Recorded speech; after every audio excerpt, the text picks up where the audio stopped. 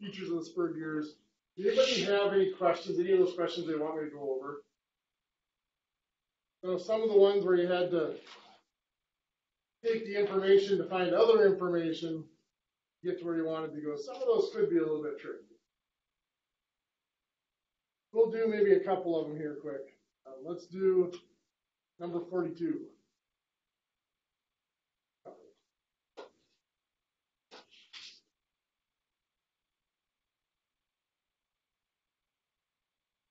Number 42, we are given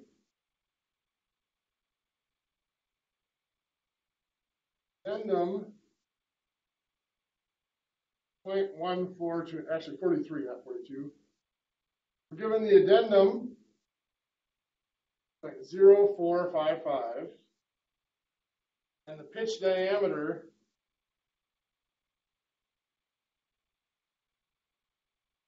our pitch diameter is just D and addendum is just little a, 1.0455. And this is just D. He defined number of teeth.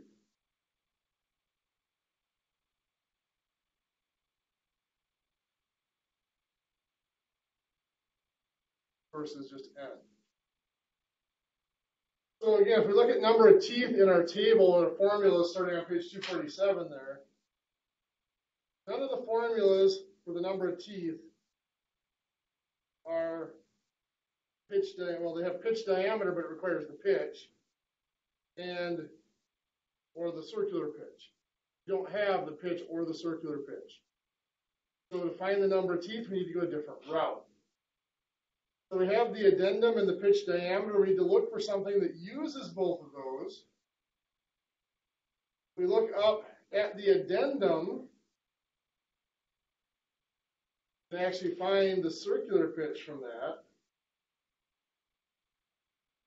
And really it. Pitch diameter wouldn't give us anything. So we'll use the addendum here.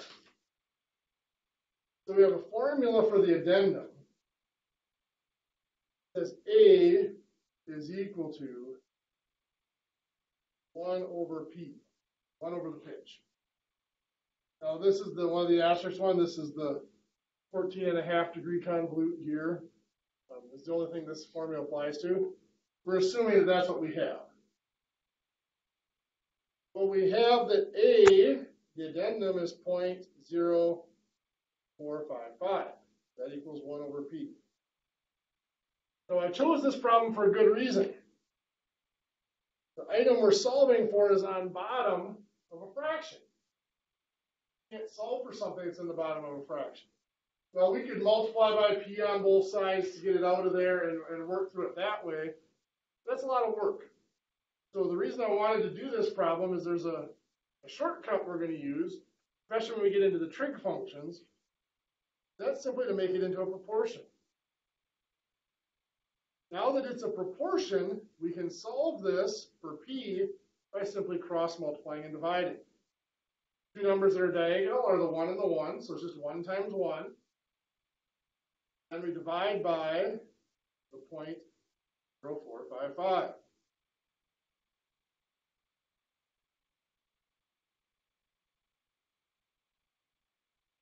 We divide that out, we get that P is 21.978.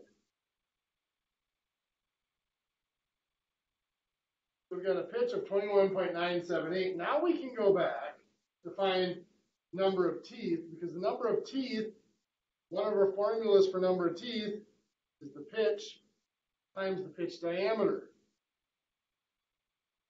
We have the pitch of 21.978. We have the pitch diameter of 1.0455. Now again, since this is a number of teeth, we're expecting this number to come out maybe not exactly a whole number because of rounding, but really close to a whole number. 22.978.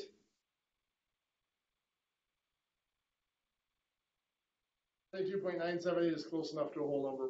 We're rounding that to 23. Any questions?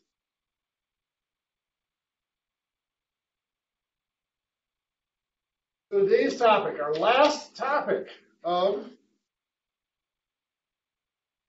Unit 2 here, is metric spur gears.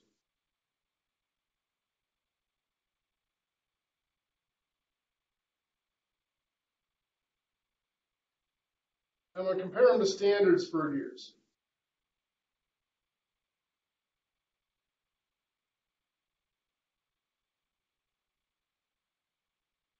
The standard spur gears have this thing called pitch that we've been talking about.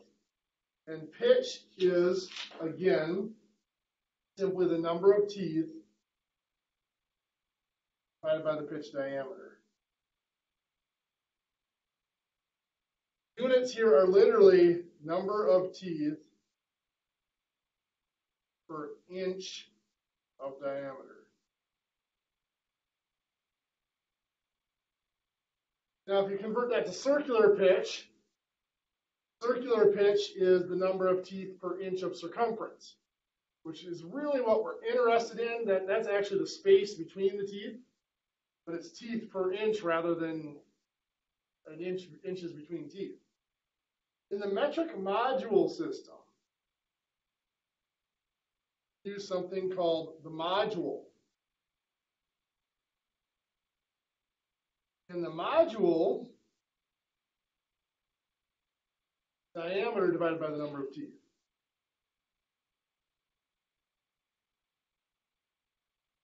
Notice it's just the opposite. Pitch was number of teeth divided by diameter. Module is diameter divided by number of teeth, which actually makes more sense. Diameter divided by the number of teeth is inches per tooth. So when we change that into a circular module, or for some reason it's still called a circular pitch, the metric system, change it into a circular pitch, it actually does give you distance from the center of one tooth to the center of the next. Now it's at the pitch diameter, not at the end of the tooth, but it actually is describing the distance between the teeth. The purpose of both of them, both the module and the pitch, is to define how far apart the teeth are to determine if the gears are supposed to mesh. Two gears to mesh,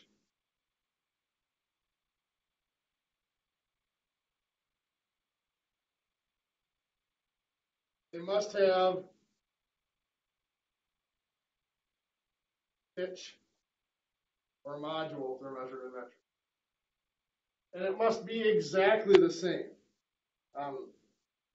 Even if you're 1/1000th of an inch different in your spacing between teeth, 1/1000th probably wouldn't hurt you, but even just a couple of thousandths of an inch different in your spacing between teeth, it might work okay at low speeds, but if it gets up to high speeds, they're going to bind up. They're going to break something, to be perfectly blunt. So for our metric module system, we have a table on page 250, giving all of our formulas for the modules, metrics. Let's take a look at some example formulas that I want to do here. If I have a gear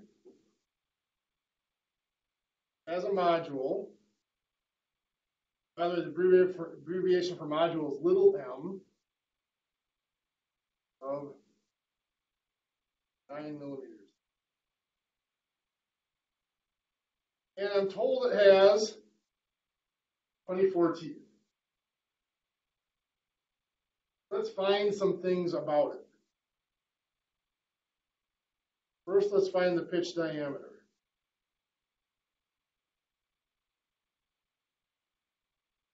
Module, little m, is the diameter divided by the number of teeth. The diameter there is the pitch diameter. So I can find that pitch diameter simply by plugging in 9 for my module and 24 for my number of teeth. And to solve for d here, I'm just going to multiply by 24. Oh, what's 9 times 24? 216, I believe. Well, that's 216 millimeters because my module was in millimeters. This distance will be.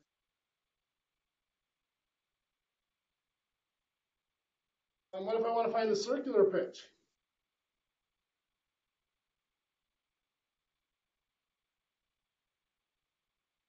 Find my circular pitch from, back to my chart on page 250 here. I have these formulas memorized, but I don't for some reason. Circular pitch is just your module over 0.3183.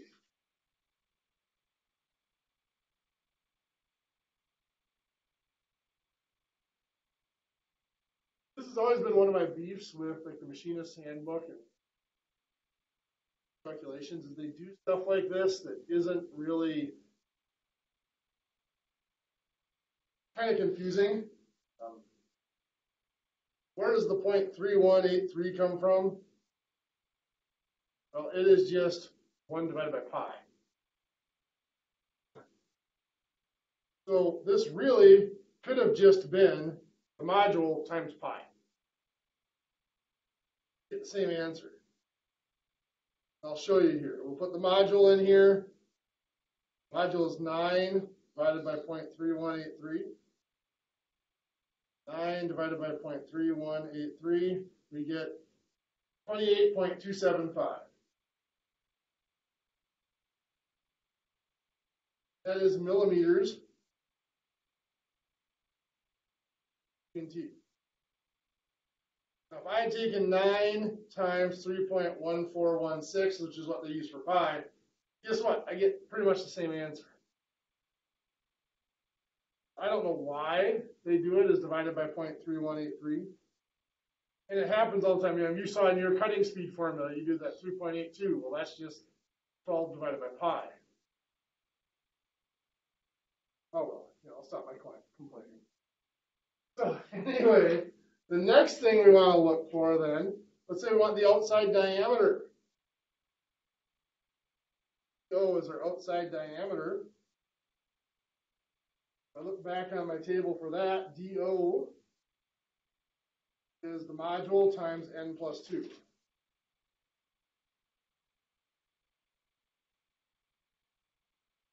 This is a standard. We saw a similar formula for the outside diameter in the regular pitch, the standard spur gears. Standard when you design a spur gear, the outside diameter is just what you would get if you add 2 more teeth to it. Our module is 9. We had, what's our number of teeth again? 24. 4 plus 2. So that's 9 times 26, which gives us, that was 224, I believe.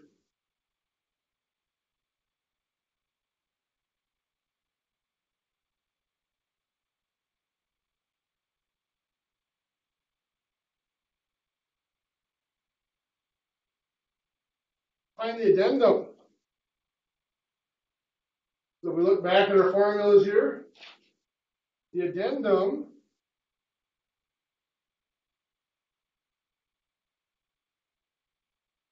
formula for addendum is just the addendum is equal to the module. So the addendum here is 9 millimeters. That one I always thought was weird, but that's just a quirk. That's when they do that design of, you know, the outside diameter is just the teeth spacing plus 2 compared to the pitch diameter.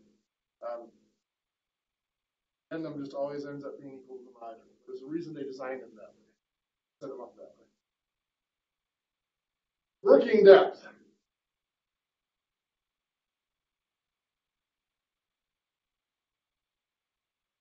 So we have to be careful. WD, capital WD, is the whole depth.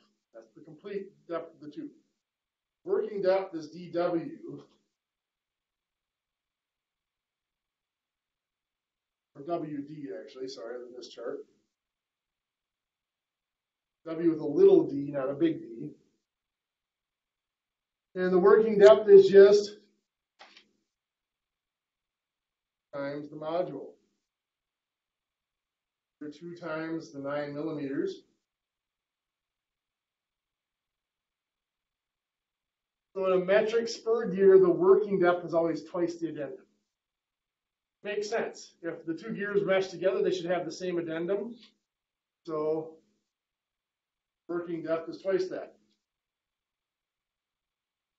And then finally, we're going to find, this is something we didn't look for in the standard gears.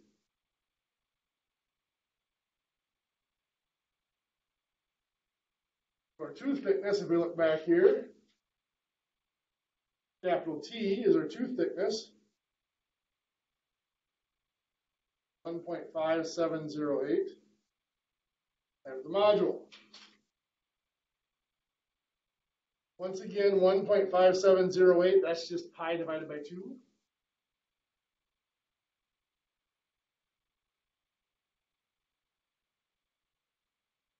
.5708 times our module is still 9 millimeters.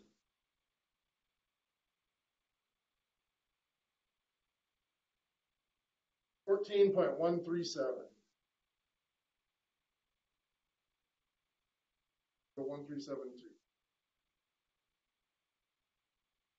For standard spur gears, we tend to go to 4 decimal places. For metric spur gears, we do tend to only go to 3. Any questions on those? So for the test that's coming up tomorrow, which I believe I've already got it posted on Blackboard, you need to know your cutting speed formulas.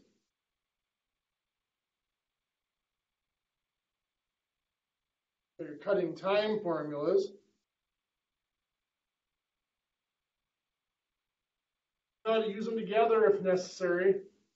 If I give you the type of tool, the type of material, what your surface cutting speed is, you need to be able to calculate your RPMs and then use those RPMs to calculate how long it would take to cut if you have your feed rate. Then, of course, all these spur gear formulas. One formula that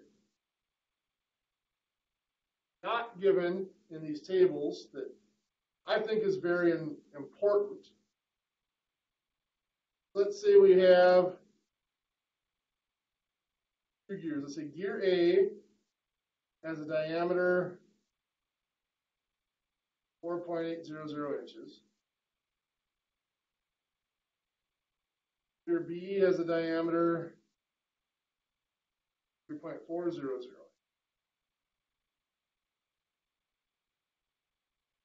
Center to center distance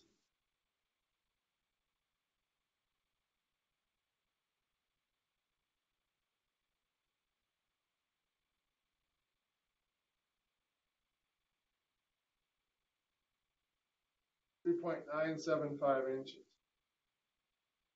I want to find the pitch.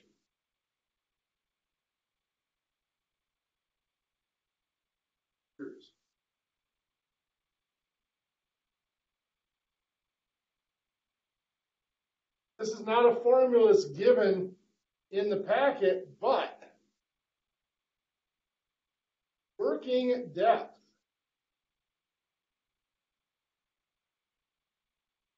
is equal to radius of the first gear plus the radius of the second gear minus,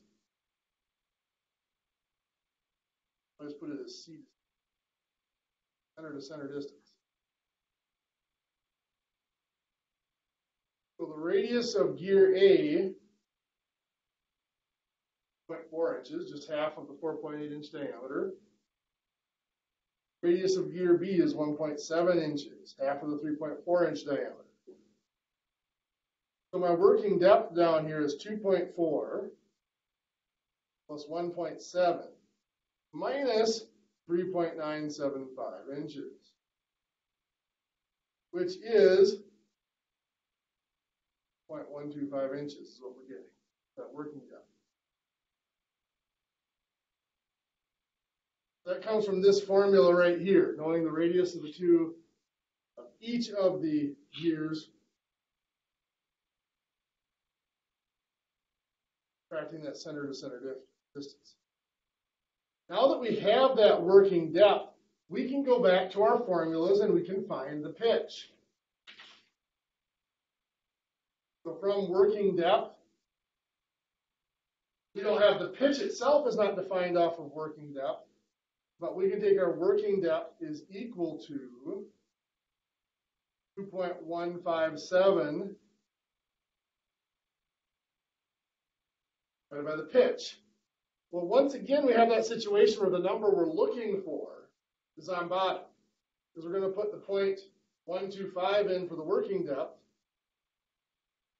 0.157 over P still leaves P on bottom. So to solve for P, I'm just going to make it a proportion again.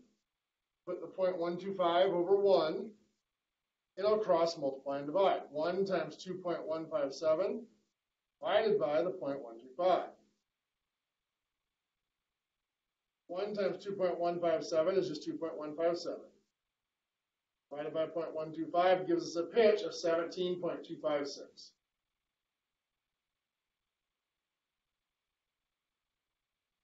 Make sense? So for today, your homework is going to be to finish up that packet.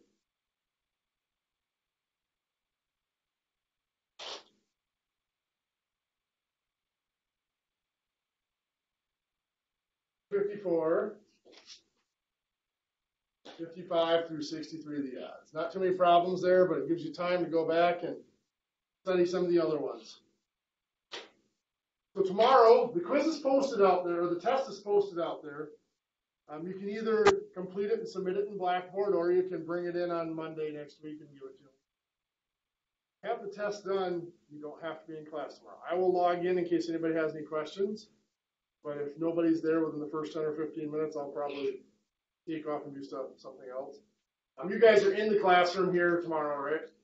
So I'll be logged in the whole class, but I might be off doing things around my office, grading paper. If you need anything, you can just give me a yell. With that, I'll let you guys have the last 17 minutes here or so to get started on the homework if you wish.